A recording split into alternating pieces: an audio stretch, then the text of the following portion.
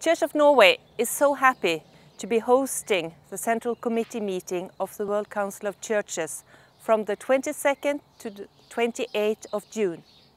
This is midsummer in Norway, with beautiful light in the evening and with a beautiful town in Trondheim.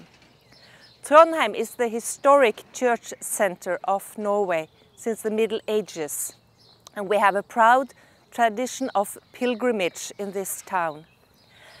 And to host the Central Committee meeting gives us a unique opportunity to renew this tradition of pilgrimage and to combine our faith, our spiritual life with concrete work for justice and peace. And it's a good reminder that we all belong in one church, in a global fellowship, and that we can share our lives, our stories, and also be together as fellow Christians in a beautiful town up far north in Norway.